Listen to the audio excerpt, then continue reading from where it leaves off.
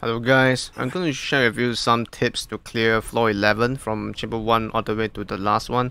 So for the first half of chamber 1, you want to focus your attention on the villagers holding the club. They will be the one focusing their attention on the monolith, as you can see, but the archer will be focusing on you. So if you can, try your best to let them shoot away from the monolith, otherwise it's still fine, it's not too much damage. The second wave, you want to focus your attention on the colored villagers. They are the one going to throw some slimes on the monolith, and you don't want that. If you can, don't do what I did. Try to use the sword user charge attack to knock them back towards the other colored villagers. Otherwise, that's it. You can use this opportunity to restore your burst if you still have some lingering survivors. Coming to the last wave, the only mobs that want to target the monolith is the big villagers right here.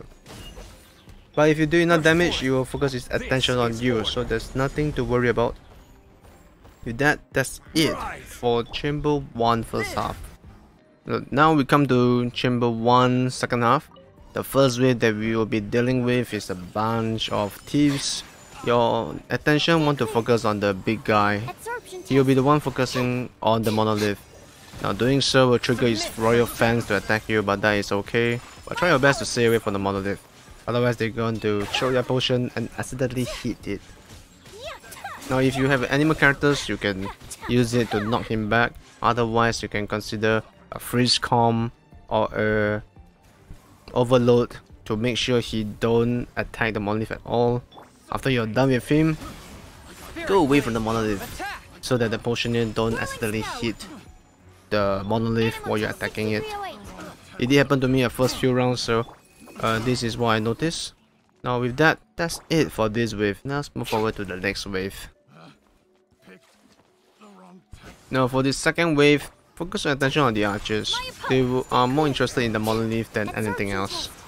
After doing certain damage, they also get pissed at you and they also want to focus at you. But after that, that's basically it. This wave, everyone will just focus on you. So just take your time to kill them. Don't have to rush, there's no time limit. So with that said, let's move forward to the next wave as well. Now coming to the last wave, you want to focus on the potioner right here, this guy. And the purple suit guy too. They will be the one throwing a bunch of shit on the monolith. But that's okay. Focus your attention, wiping them out. Well, after focusing your attention on the potioner, you're basically done. And the rest of the things that's left is for you to don't stay close to the monolith and slowly kill them off. So let us head over to the next chamber, shall we? Now for this chamber, I want to focus on the position that you should be at. So for now, this side will consider the downside of the abyss, while the other side with the staircase is the outside of the abyss. Now you'll be dealing with pyro slime first, so you can wait for them to charge up and get a bit angsty, then move back to lure them closer to the downside. Now, of course the final boss will be spawning at the downside, so it's better to just stay at the downside as much as you can. So since we are doing with pyro slime, use any other elements to deal with it. Electro elements is perfect for this situation because every single slime is going to react to it. But a pyro character is perfect, as then you just need to bring other characters to react against the pyro characters and you'll be fine. Now after you're done with the pyro slime, you can do the same trick for the hydro slime as you did the pyro slime. And the reason why we are doing this is because, like, if you have characters like Xiangling, a burst might be able to spin off for the next wave, then you will be able to have some residual burst just in time to attack the big lava show. Feel this ancient power. And that's it for the first half. Now for the second half, we'll be doing with a bunch of Noburagis, those straw hat samurais. The first wave is decent, don't have to worry too much. Let them come towards you. They have excellent speed anyway. Now, so doing this, we'll be able to be closer to the second wave. Let me just blast this through. This is all about your team trying to do damage. So now let's just head over to the next wave, then you'll be able to see it.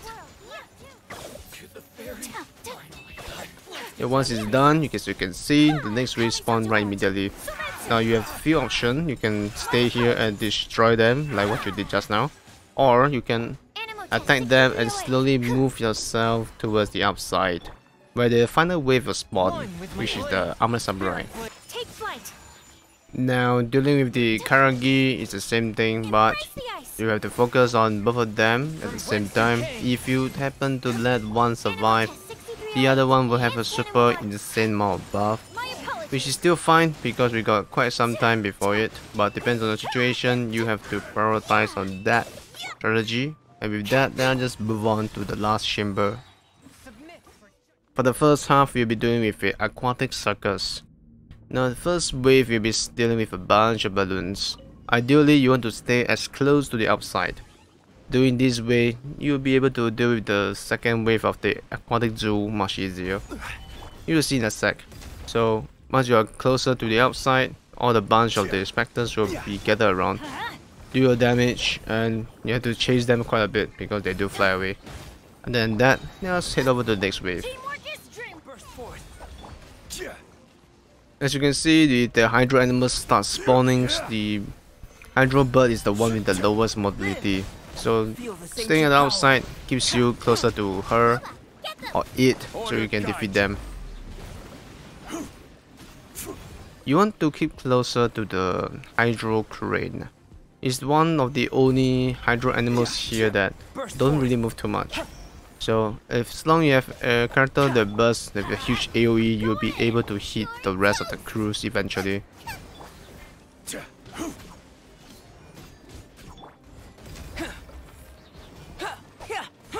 Witness my great undertaking.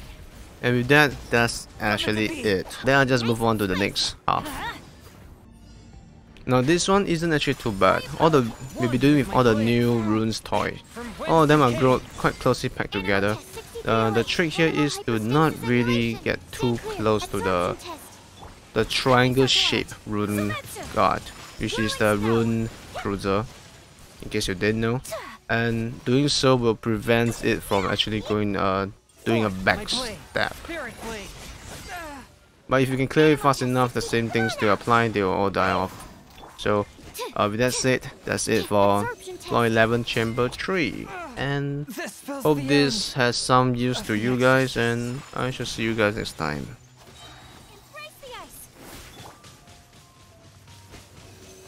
Swirl, Mark 2, Animal Test 6308.